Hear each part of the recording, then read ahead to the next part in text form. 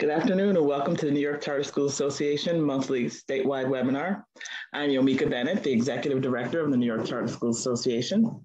I'm joined today by Anna Hall, CEO, Northeast Charter Schools Network, Janet Klein, Associate in Education Research in the Charter Schools Office at NYSED, Connor LeClaire, Senior School Finance Analyst at SUNY Charter Schools Institute, Aaron Cochran, Deputy Executive Director of Policy and Operations at New York City DOE, and Corey Callahan, General Counsel and VP of Legal Policy at New York City Charter School Center. We hope that everyone is staying warm and safe through this recent round of wintry February weather. February, of course, is Black History Month, and the association is proud to celebrate alongside you, and we look forward to highlighting your schools and the ways that you all are observing throughout the month. We'll begin today with updates from the association and our partners, followed by Q&A, and after the Q&A, we'll have special spotlights from 2 schools. While the executive budget proposed by Governor Hochul is the largest in the state's history and takes important steps to address the needs of students and families, we know there's still more work to be done to ensure students, families, and schools are treated fairly and equitably. In support of those efforts to achieve educational equity and deliver fairly on the needs of charter school students and families, the association is announcing its Stand Up for Ed Equity campaign. You can make your voice heard by going to the link that is being dropped in the chat. And from there, you can learn about ways to improve educational opportunities for students and send letters to your representatives to ensure a fair and equitable budget is passed. Please feel free to share the link to our call to action with your school communities, colleagues, and friends. On Friday, February 11th, the New York State Assembly will begin conducting interviews for candidates for the Board of Regents seats to replace Regent Nan Mead of the 1st Judicial District, Regent Susan Mittler of the 6th Judicial District, and Ruth Turner of the 7th Judicial District, whose terms will expire on April 1st. Last year, the interviews, which were conducted jointly with the New York State Senate, could be seen online. The interviews will be held virtually again this year. There's no announcement yet on public access to the interviews, but we are putting a link for the live legislative proceedings in the chat. We will update you as soon as we have more details. The association recognizes and applauds all the hard work and resilience that our schools have shown in ensuring the safety of your staff, students, and families, especially this past month during the Omicron surge. And many of you have been following developments regarding masking regulations statewide, pending state court decisions as well.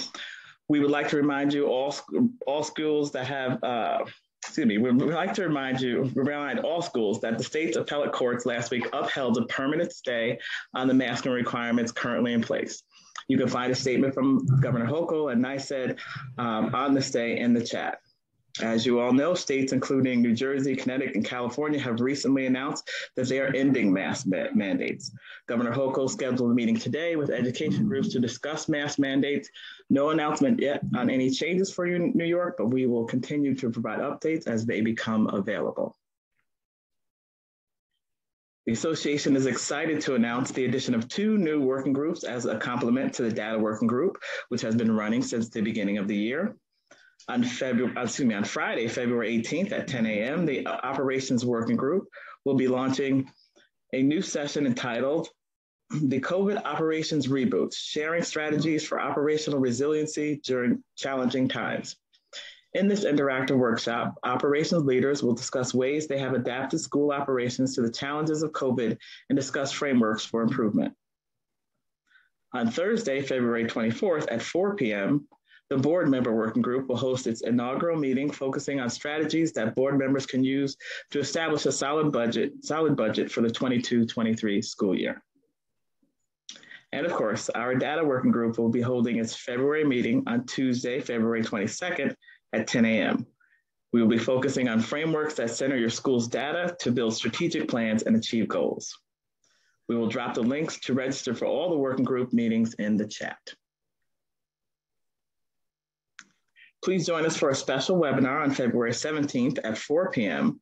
on preparing the federal single audit.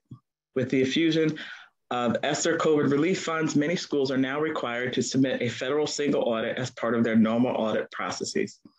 Experts from charter school business managers and PFK O'Connor Davies accountants, and advisors will be available to answer questions and guide schools through the process. You can register for the webinar using the link in the chat. The deadline for the application for the association's Aspiring Educators and Leaders Scholarship is April 1st. Yeah. This scholarship will award 5 graduating seniors from association member high schools with a $1,000 award to pursue their post-secondary studies. The association is looking for scholars who have demonstrated academic success during their time at a New York State charter school, a track record of service to their school or community, and are interested in pursuing a career in education or social service. Member high schools should share the details of this scholarship, which can be found on our scholarships page, with their guidance counselors. And finally, the New York State Charter Parent Council will host its February meeting on Wednesday, February 9th at 6 p.m. That's tomorrow at 6 p.m. During this meeting, mental health, as well as important New York State budget updates for parents will be discussed. Please share the flyer, which we are dropping in the chat, with your school communities, inviting them to the meeting. That's it for the updates from the association. I'll now turn it over to Janet, Connor, Corey, and Aaron for any updates that they would like to share. Hi, everybody. Thanks for having me. I bring with me David's apologies. You all must know how much he really enjoys these meetings, and he, unfortunately, in his new role at SCD, doesn't always have as much time as he used to.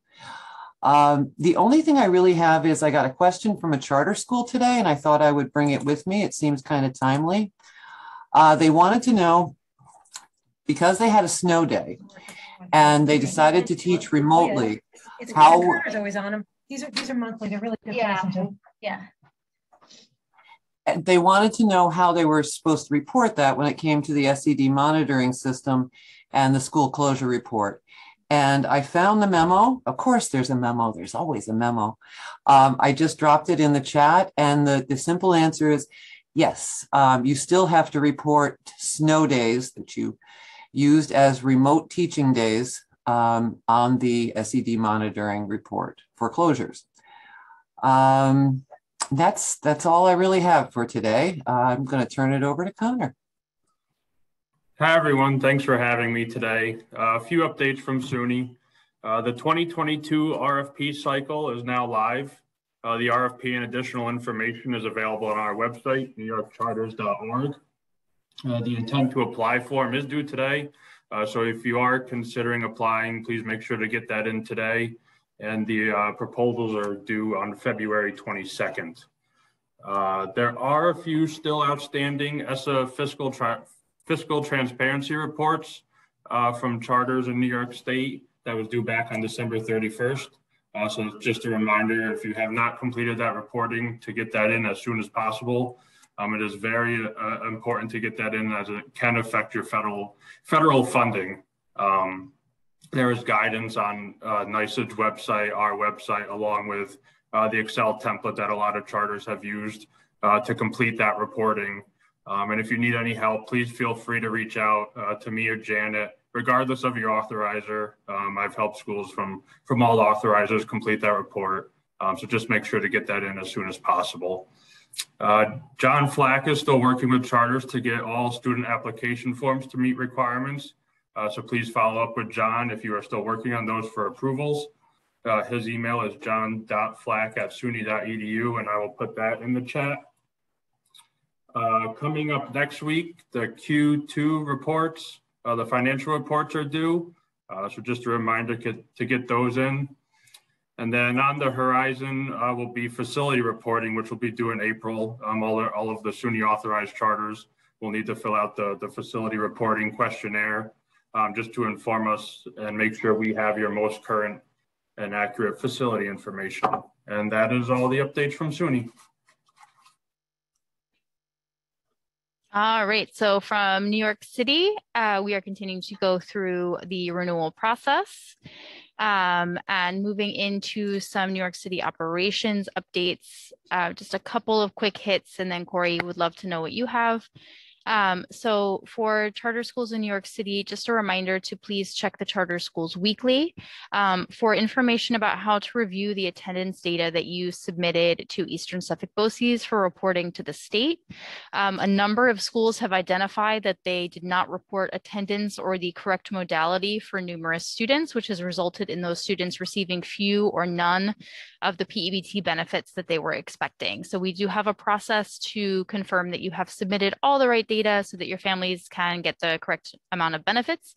But the deadline is tomorrow, and beyond that, we are unfortunately not going to be able to accept additional data. So if you haven't had a chance to take a look, if you have any questions, please reach out. We want to make sure that your families are receiving all of the benefits that they are entitled to.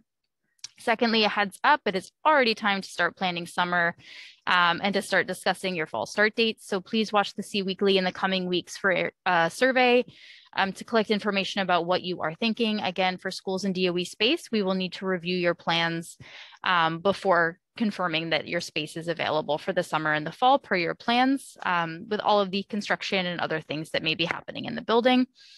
Secondly, more information will be coming this week related to the home testing kits that will be delivered prior to February break. So please watch your email for that. And those are my updates. Just adding on to some of the health updates, we will have, I'll put in the chat, the DOE-DOH call this Friday with our partners at the Department of Health in New York City, as well as charter school office. So please register if you have not. I also wanted to make sure that schools who are currently offering pre-K, so you are already a pre-K provider, the DOE is having a very short window where schools that would like to have more seats, so you're already a pre-K, but maybe only have one section. If you would like to add another section, there is going to be an opportunity to do that. You need to email the Division of Early Childhood at the email address I just put in the chat. They will send you a very short survey. It is 8 questions, just really getting, how many seats you want. Please do this by February 18th so that you can be considered. These will be pre-K seats for the 22-23 school year if approved. So I would ask that schools not only do this, but also please let me know if you're submitting this, because we will be following this. This is something that a lot of you have asked for who are pre-K providers. And so we just want to make sure everyone is aware of this opportunity, because this is the first time it has appeared in many years. No, Stacy. If that was going to be your reason, I like how Stacy believes that asking questions in these forums are like Santa's letters to Santa. No, it's good. It's always good. I asked because I actually have an inspection from DEC, Department of Early Childhood Education, and they're asking for all the same things as Article 43. Really? And so he scheduled a date to come visit. He's looking at all the help. He gave a spreadsheet. It's fine. We'll do 2 inspections, 20 inspections, but it's the same inspection and then some. And did you already get your one this year from the Department of Health? So this is like the second one? Yes. And that's why I asked if it's replacing it or this is just something new. That's interesting. You should go ahead. I would email Jen Schumann about it. I had not heard that they were duplicating. So I wonder if you just got the special treatment. Thank you.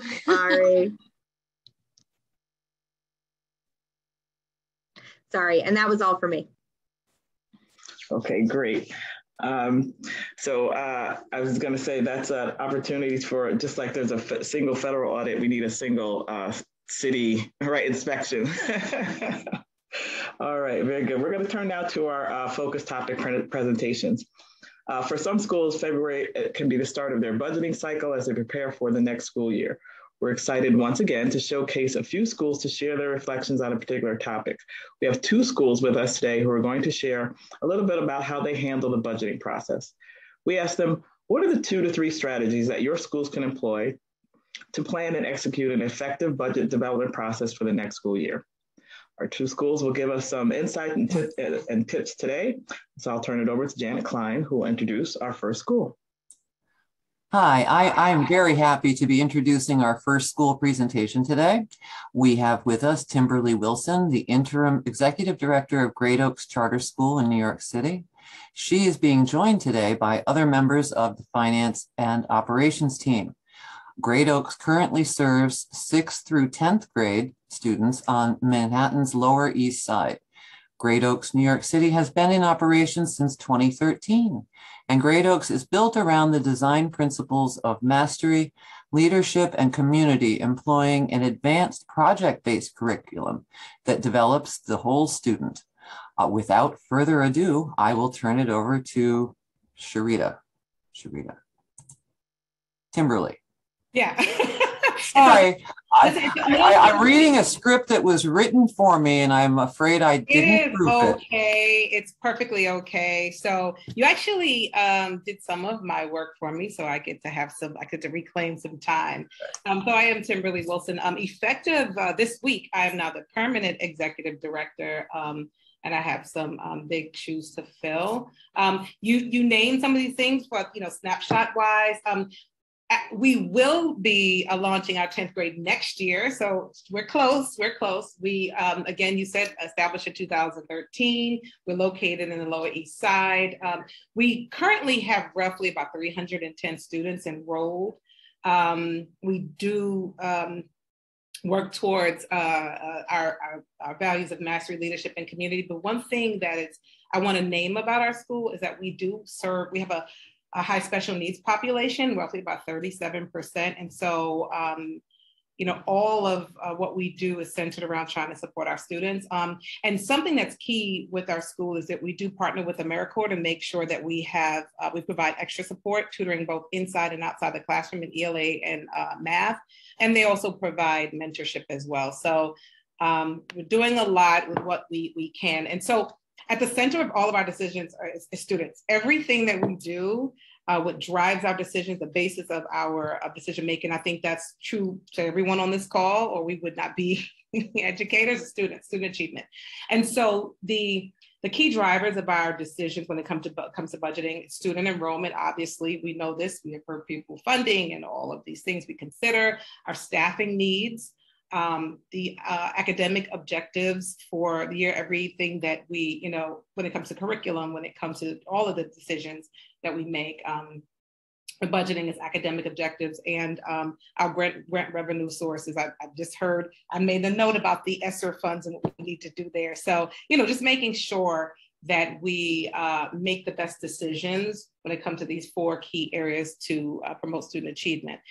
So what might be different for our school, because we are so small, is that we partner closely with our CMO. So the team who's on the call with me, we meet on a regular basis. I mean, we're pretty much one team. And so the first things that we are proactive, not reactive. Like currently you mentioned, we said February, we actually started in January. We started early. We started forecasting our budget very early. So we started in January. We start, kind of looking at what was the forecast. The forecasted budget against our actual and start planning ahead. And we make sure that it's modular, make sure that we are matching funds accordingly. We adopt what I coined the 3 C's.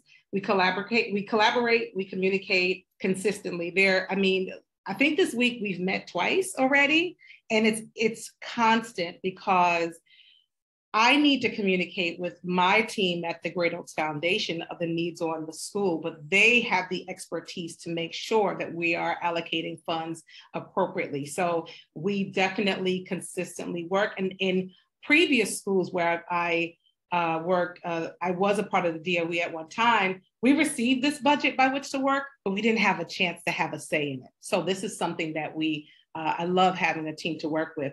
Another thing that we do, another strategy, is to strategically perform a SWOT analysis to determine our strengths, weaknesses, opportunities, and threats. And we use that analysis, go deep into the budget to prioritize our goals, objectives, our costs. We make sure that we separate those variable costs from the fixed costs so we can make sure that we're allocating funds appropriately as well.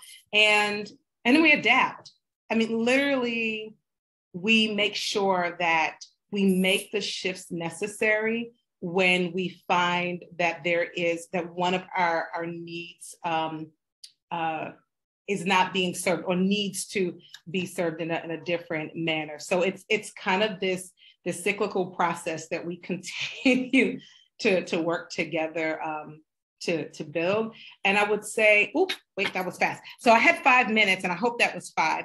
I don't know if we have time. You can tell me, Anna or the team, if we have time for any questions, but I do have Ben Chan on the call, Lauren Perkins, Sharita Smith, if there are any further questions. But this honestly is like a snapshot of what we do, and it's consistent. It's not magic, it's just hard work and teamwork. Now, yes. No, I was gonna say, I think we have a minute or two per question. Okay, now I was told we had all of 5 minutes. So I made sure it was 5 minutes. So I'll go back here because there may be some questions that you have, and we are happy to share. You can drop them in the chat. And yeah, we welcome them.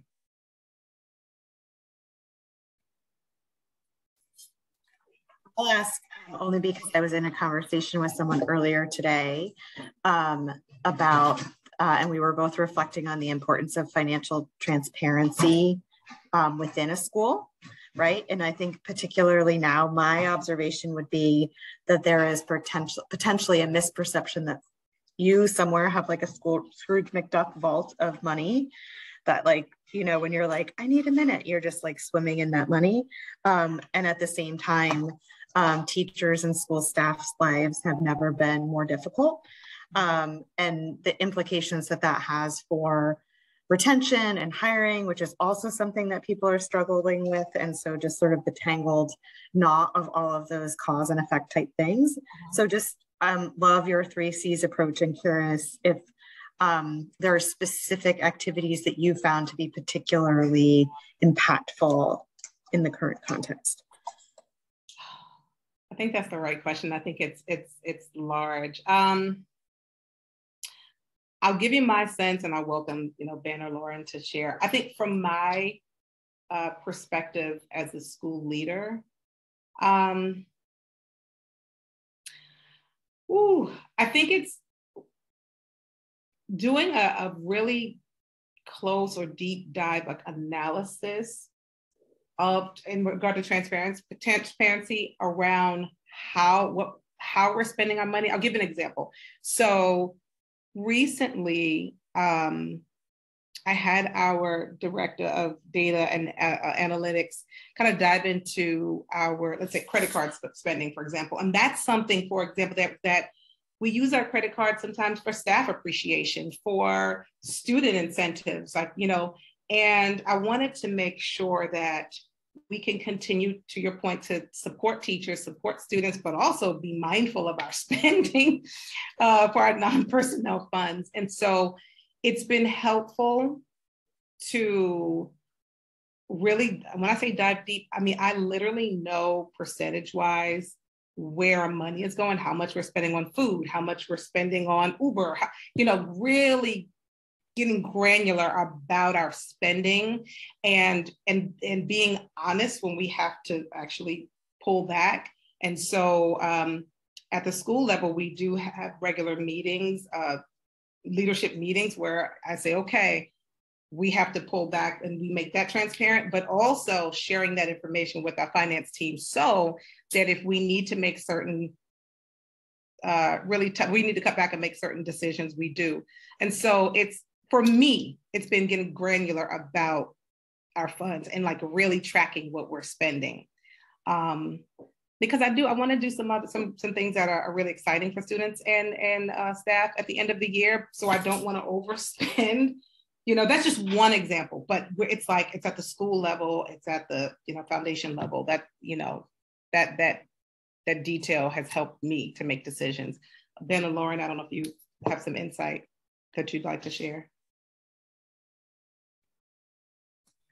I'll just add three things, you know, just plan, prioritize, plan, and structure, and then repeat. Because communication of your different priorities only helps if there's communication, you know, the 3 C's that Kimberly had, and agreement across the board.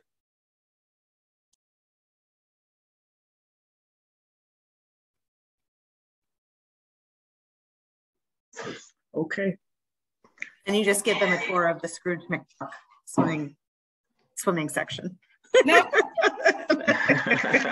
I you know, and I apologize, I didn't say this. I'm going to stop sharing for a moment. I do think on behalf of Great Oaks, New York City, I thank you for just giving us an opportunity to share. Again, I think what we shared may not be very different than what some of us do collectively.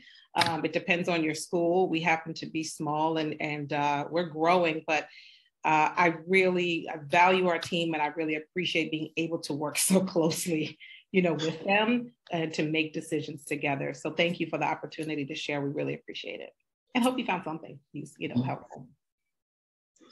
Thank you so much. Thank you for sharing that. Now I'll turn it over to Connor to introduce the next school. Thank you. Thank you, Mika. For our next presentation, I'm very happy to introduce Marilyn Callow, the Chief Executive Officer, and Scott Quintero, the Chief Financial Officer for Family Life Academy Charter Schools, also known as FLAX. FLAX is located in the Bronx and currently serves over 1,500 scholars in grades K-8 across its 3 operating charters. FLAX will also build upon its successful K-8 programs with a 4th charter, Family Life Academy Charter Schools High School, serving high school grades 9 to 12. As the name suggests, FLAX creates a nurturing and supportive environment for each of its students and their families, intending to develop their knowledge, skills, and enthusiasm for lifelong learners. So now I will hand it off to, and I'm very happy to introduce Marilyn and Scott.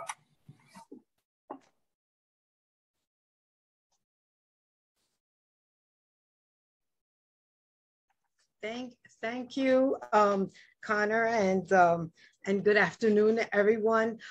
Thank you for inviting us. We call ourselves a community-grown charter schools network. Yes, we're in the Bronx, and our school was birthed due to the outcry of the families 22 years ago. And certainly, we've had our valleys and mountaintop moments when dealing with budgets.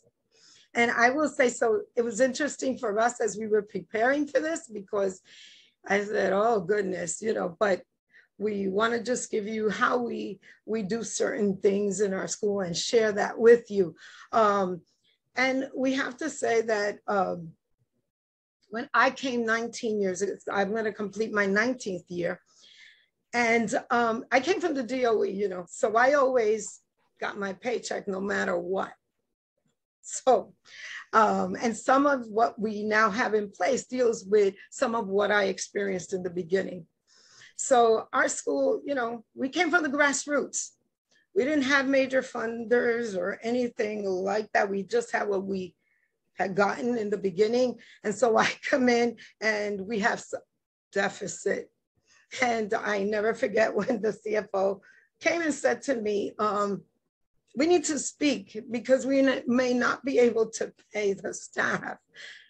And I was like, I just could not comprehend that. That was like not in my scope of understanding. And so, of course, we did all kinds of things to rectify what we had to rectify. But what it did for us was that certainly we came up with, okay, moving forward, how are we going to operate in terms of our budget and our money and the money that's coming in? And at that time, we did not have any major funders or any major money coming in except our per pupil and any government funding that was coming in, and maybe one small grant that we had gotten. And so what did we come up with? We started to look at what is our mission and who we are as a school. Started then as a school, now we're a network.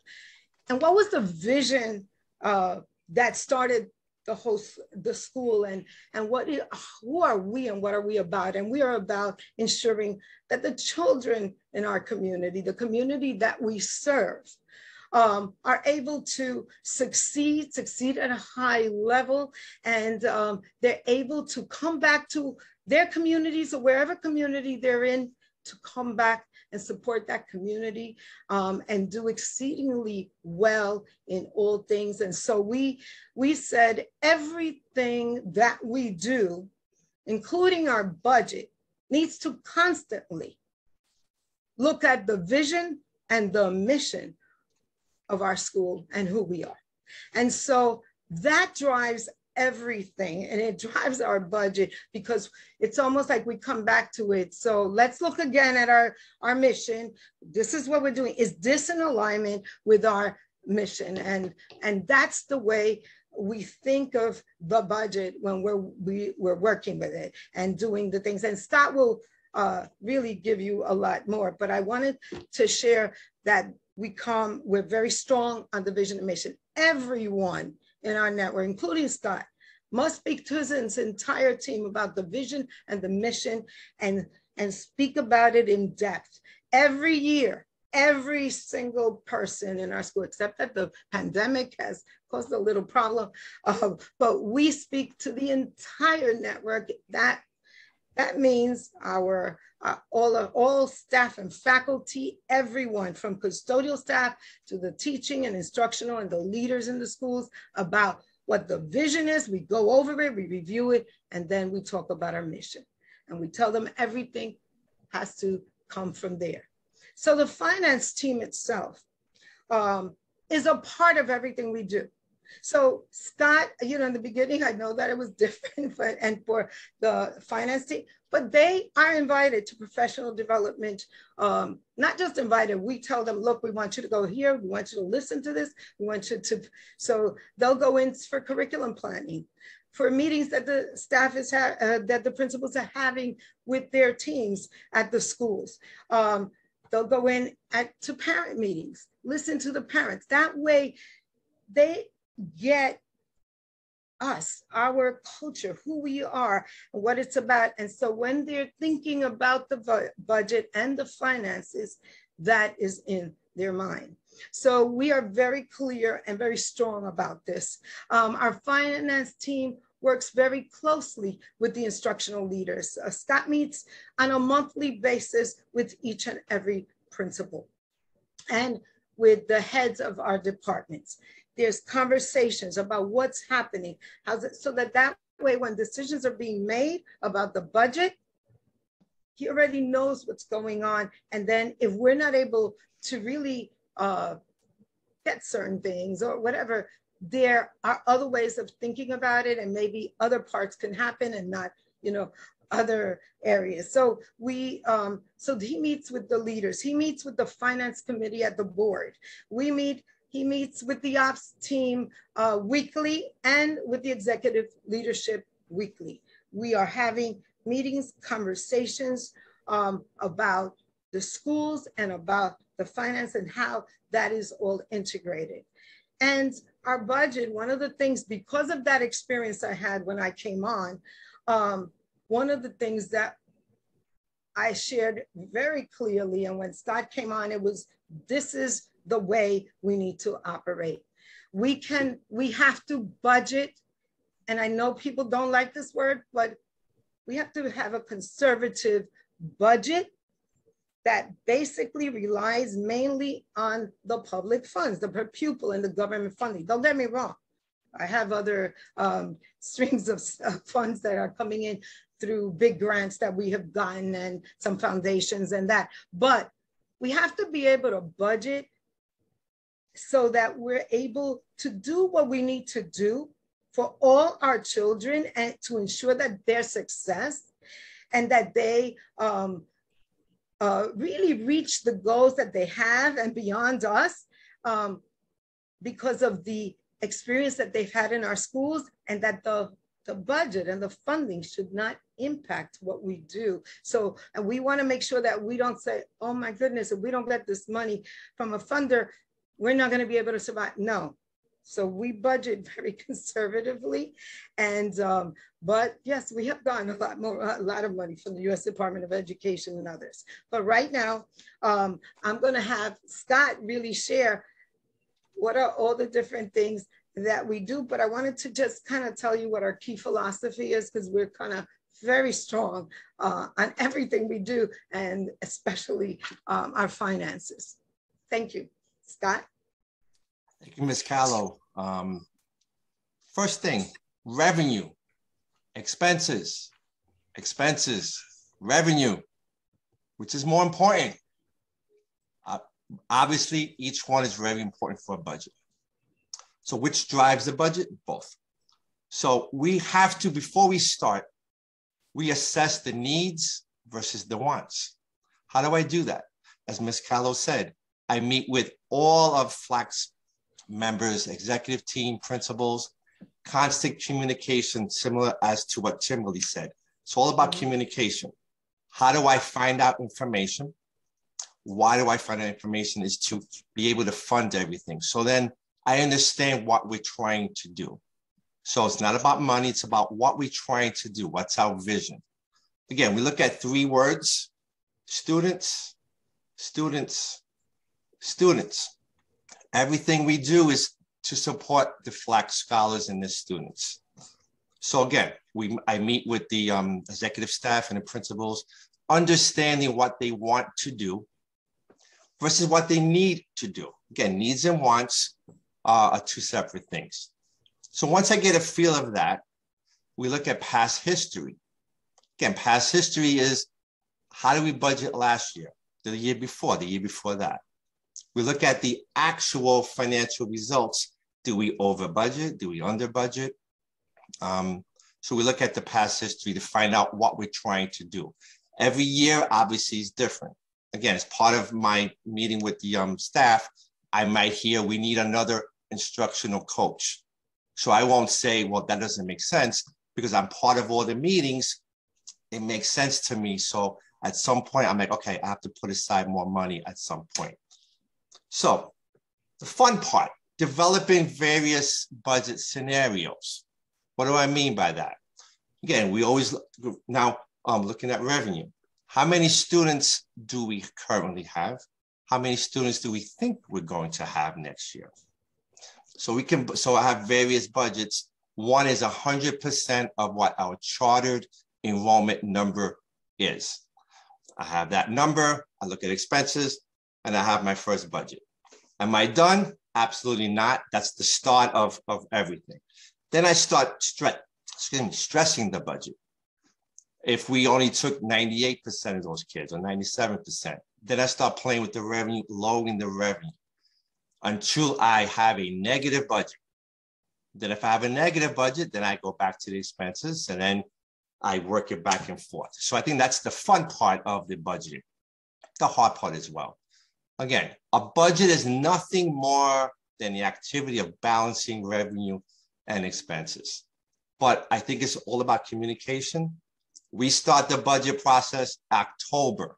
I'm always looking forward, backwards, and today. So on a given day, I can look at next year's budget, the current budget, and what we did last year. But it's all about communication within each other.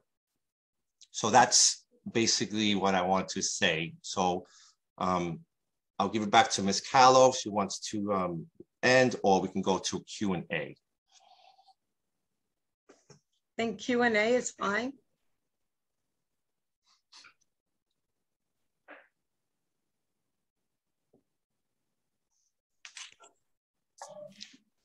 Folks have questions on the budgeting topics or on anything else. We did sort of roll right into this topic. And so if folks had questions from the updates or anything else, now would be a great time. But thank you to the schools. Really, really appreciate it. I think the observations about consistency and engagement and communication transparency, they're all really key. And as a former COO, it warms the cockles of my heart to have someone talk about fully incorporating their financial manager into conversations early and often, because that is definitely always a complexity in my experience, often a complexity.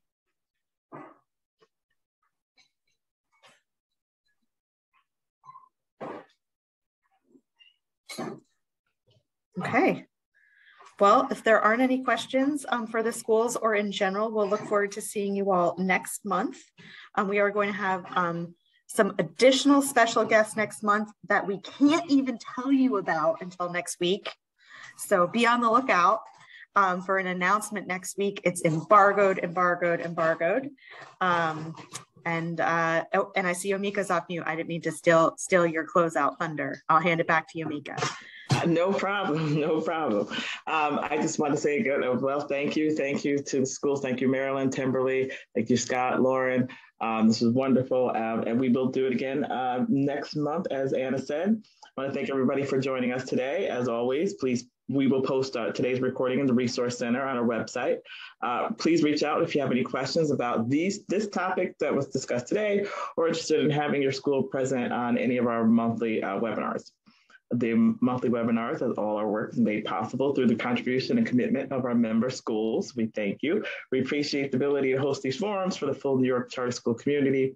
If you are not a member of the association, we encourage you to join today by emailing membership@nycharters.net.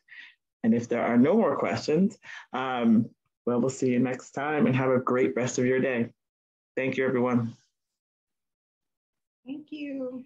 Thank you.